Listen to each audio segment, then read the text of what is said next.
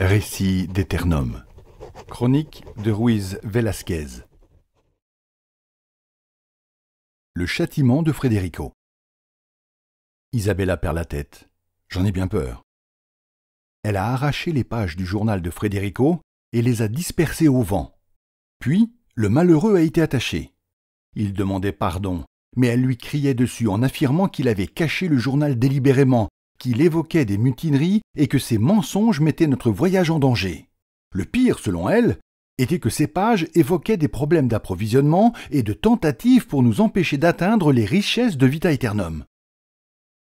Elle a juré que de telles inepties ne feraient pas partie de notre histoire et que la chronique n'était que mensonge et contre-vérité. Je ne savais pas si je devais la croire, mais je savais que je devais sauver les apparences si je ne voulais pas finir comme Frederico. Peur croissante. J'ai peur de le dire, mais je pense que tout irait beaucoup mieux si Isabella avait exécuté l'hérétique. La situation se complique. L'équipage est inquiet et certains craignent ce que prépare le capitaine et ses loyalistes maintenant que nous sommes là. Pour l'instant, le plus simple, c'est de suivre les ordres. L'hérétique est resté silencieux depuis notre arrivée, bonne nouvelle. Il semble content de s'asseoir et tisser du chanvre sur l'île. Dans quel but, je ne sais pas, mais s'il s'occupe en silence, c'est tant mieux. J'ai ordonné à Alvaro et aux autres de veiller à ce qu'on le surveille toutes les nuits car je ne lui fais pas confiance. Isabella n'a toujours pas ordonné de rechercher les navires perdus et leur équipage. Le Santiago a dû couler corps et biens, mais ce n'est peut-être pas le cas du San Cristobal. Si quelqu'un peut surmonter les tempêtes, c'est bien Case. Peut-être que son bateau est intact et qu'elle pourra nous sortir d'ici. La corde. Tout le monde est à cran. Je pense de plus en plus à m'échapper, mais j'essaye de me raisonner. Si je pars, je pense que seul son ignoble prisonnier obéira au capitaine Isabella. Il y a eu un problème avec lui aujourd'hui. À mon réveil, j'ai trouvé Alvaro et les autres en train de s'amuser avec les cordages tressés par l'hérétique. Ils avaient enroulé un cordage autour de ses bras, puis le traînaient comme s'il était en laisse. Même l'hérétique s'amusait, il semblait ravi qu'on lui porte de l'attention. Les hommes, en revanche, semblaient y prendre un cruel plaisir, et j'ai dû y mettre un terme. Au moment de lui retirer la corde, il s'adressa à Alvaro. « C'est ton tour maintenant !» Alvaro se mit à rire et le poussa, mais l'hérétique persistait. Alvaro l'a alors frappé, lui disant qu'il ne ferait jamais une chose pareille. L'hérétique, apparemment confus, eut cette phrase étrange « Ce n'est pas toi qui décideras ». Alvaro, irrité, lança les restes de nourriture et le bol de l'hérétique dans la boue, loin de l'arbre auquel il était attaché. Je ne l'ai peut-être pas assez réprimandé. Quant à l'hérétique, j'ai d'abord pensé à brûler toutes ces cordes tressées pour rien, mais je ne pouvais pas me résoudre à le faire. L'idée même de les toucher me repoussait.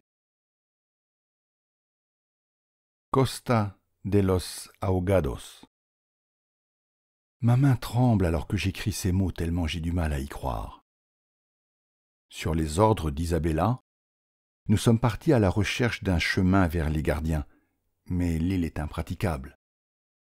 Étrangement, Isabella et l'hérétique font partie de l'expédition, comme s'ils voulaient être les premiers à atteindre les gardiens.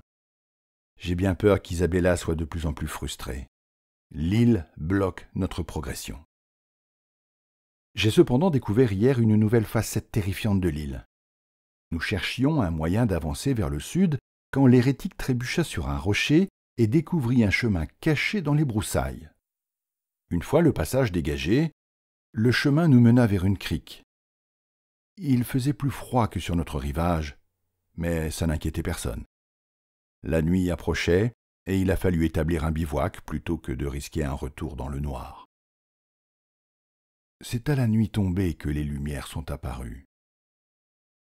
Au début, on aurait dit du brouillard, mais leur forme, leur silhouette ressemblaient à des hommes.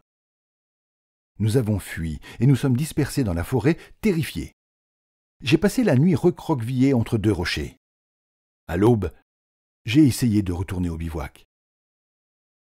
En chemin, j'ai retrouvé le capitaine Isabella et d'autres qui patrouillaient.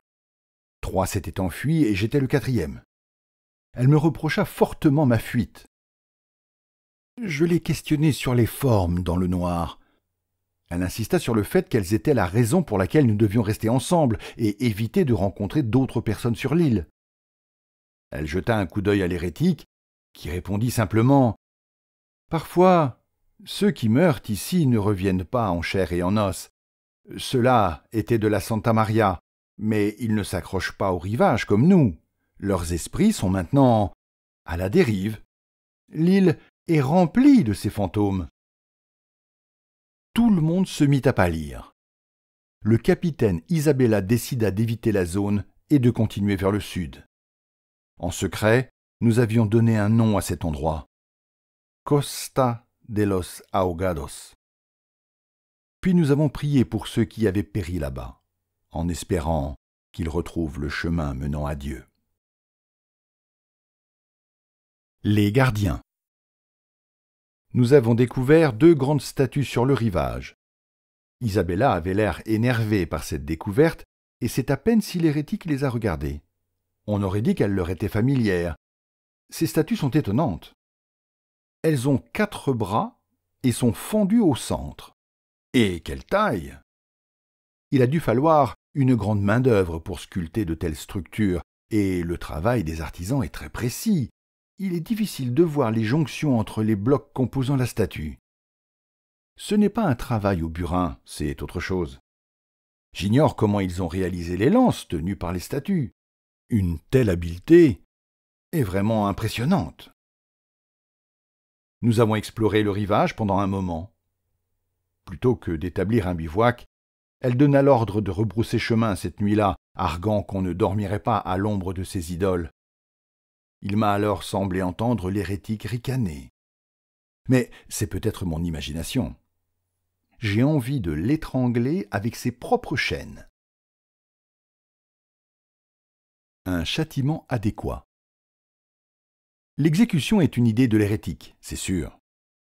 Peut-être que le capitaine ne voulait pas gaspiller de poudre à canon.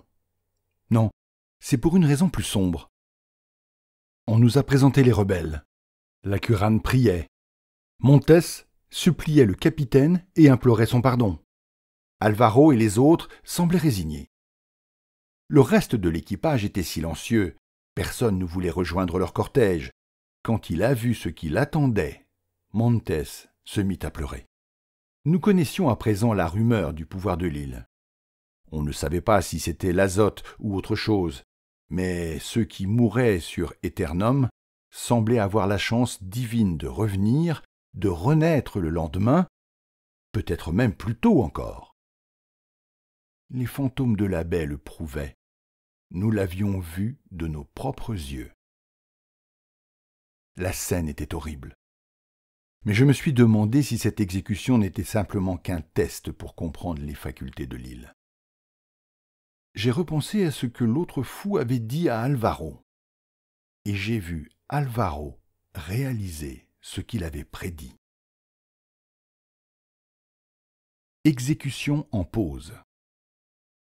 Les 9 hommes étaient attachés, mais pas morts, au contraire. Le capitaine a attendu qu'ils soient saufs, puis elle est passée à l'action. « Pas d'exécution aujourd'hui, » dit-elle, en s'adressant à tous sauf aux mutins, bien que beaucoup d'entre eux soupirent de soulagement à la suspension de l'exécution. « Nous reviendrons demain pour voir s'ils ont réfléchi à leurs crimes, s'ils ont réévalué leur loyauté. » On les a donc laissés solidement attachés afin qu'ils ne s'enfuient pas. On a tous pensé à les libérer, mais la patience d'Isabella a atteint ses limites et on ne sait pas ce qu'elle nous réserve. L'ordre du capitaine m'a mis mal à l'aise. Pourquoi ce changement d'avis alors qu'elle était si furieuse contre eux? À l'aube, je compris. Verdict à l'aube. Au matin, nous sommes retournés où nous avions laissé les 9 hommes. Ils avaient survécu, éreintés d'avoir passé la nuit à chercher un moyen de s'enfuir. Avant de rassembler des soldats, Elle demanda aux 9 hommes s'ils regrettaient leurs actes et se repentaient de leurs crimes. Elle leur posa la question, chacun leur tour. Montes ne cessa d'interrompre les autres. Ses excuses vinrent si vite qu'elle le frappa pour le faire taire. Alors que chacun se repentait, le capitaine hochait la tête.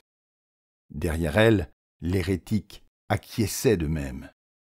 Il avait ce sourire sauvage, comme s'il savait ce qui allait se produire. Le capitaine frappa ensuite chaque homme, un par un. Leurs visages furent figés par le choc et la rapidité de l'attaque. Ils finirent par ne plus bouger du tout. 9 membres de l'équipage, morts. Le capitaine refusa de les détacher et regarda à nouveau l'hérétique qui acquiesçait toujours. Elle ordonna de les laisser comme ça. Contrainte éternelle. Je comprends pourquoi maintenant. Avec l'aube, ils étaient revenus. Leur corps toujours entravé comme à l'aube. Aeternum leur avait donné la vie pour que le capitaine la reprenne. Mais je savais que l'idée ne venait pas d'elle. J'ai repensé à l'hérétique qui tissait les cordes dans sa tente. Maintenant je sais ce que ses mains diaboliques préparaient. Il savait ce qui allait se passer. Il l'avait toujours su. Ces cordes étaient tissées par le mal, faites pour damner les hommes d'équipage qu'elle lierait un jour. Cette île ressemble à ce mal, telle une horrible silhouette penchée dans l'obscurité. Bien qu'il soit tenu en laisse comme un chien et qu'il porte des chaînes aux pieds, c'est l'île qui le contrôle. Il en est le serviteur, et le capitaine est le sien. Le phare. Nous avons repéré un phare au loin. Il n'est pas éclairé, il est probablement abandonné. Le capitaine Isabella a ordonné de s'y rendre, avec moins d'entrain que pour les guardianes, comme si elle savait qu'elle n'y trouverait pas ce qu'elle cherche. Comme les statues, je me demande qui a construit ces structures et où ils vivent maintenant. Le vent. Nous approchions du phare et son apparence semblait de moins en moins familière. Le capitaine Isabella pense que c'est un fanal que l'on apercevra en arrivant sur les côtes. C'est encourageant de voir qu'elle imagine d'autres arrivants. Si l'on parvient à allumer ce fanal, nous serons plus visibles pour les bateaux de passage. Le capitaine a ordonné de s'en occuper une fois l'île explorée, sécurisée et revendiquée. Elle a été très claire. Le fanal servira à guider les autres vers le rivage quand elle y consentira. Cette nuit-là, on entendait l'équipage chuchoter qu'il devait peut-être utiliser ce fanal à sa place. Costa de Los Ahogados les hantait toujours et ils n'avaient pas envie de rester pour rejoindre les esprits s'ils s'échappaient. Moi aussi j'ai peur. Mes pensées ne doivent pas me submerger. Je ne dois parler à personne de ma fuite, mais je dois dénicher un endroit où le capitaine ne me trouvera pas. Campement du Levant. Nous avons établi un bivouac près du fanal. Sa structure est étrange. Il ressemble plutôt à un obélisque. Qu'importe la couleur du feu qui y brûlait, cela ne devait pas servir au bateau, mais je ne peux m'expliquer sa fonction. Nous avons trouvé plein de grottes aux alentours et de nombreux squelettes. Ils sont bien conservés. Leurs os sont intacts, toujours maintenus ensemble, une image familière. Nous hésitons à les déranger, de peur qu'ils prennent vie comme les autres esprits.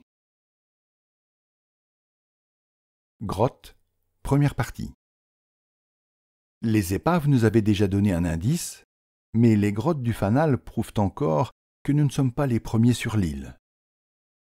Tous ces navires sur le rivage, on dirait qu'ils ont cherché ce phare comme nous. Ils ont même entreposé une partie de leurs provisions ici. Il y avait aussi des armes et des armures anciennes, certaines inconnues, quand d'autres étaient clairement des épées et des casques romains. Au fond d'une grotte, un homme est tombé sur ce qui semble être un bouclier viking. ces équipages ont peut-être construit le phare et les statues. Je crains que le reste de nos trouvailles ne soit que cela, des restes. Et comme nous, ils ont fini sur ces rivages et ne se sont jamais échappés. Poserons-nous nos casques et nos lances ici? Seront-ils les seuls restes de notre expédition ratée? Grotte, deuxième partie. L'exploration continue. Il fait encore plus froid dans les grottes que dans la Costa de Los Ahogados. Nous craignons de rencontrer les mêmes esprits, ou des esprits plus anciens. Cela met le capitaine Isabella en colère. Elle dit que nous sommes faibles. Elle s'est finalement calmée depuis que l'hérétique lui a indiqué que ce qu'elle cherchait était sûrement au nord. On sait au moins cela. Je ne sais pas ce qu'il cherche, mais je crains que cela ne pousse le capitaine à réaliser quelque folie.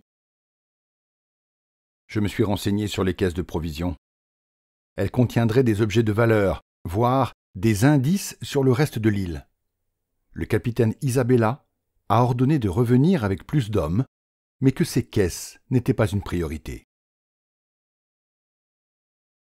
Ruiz Velazquez.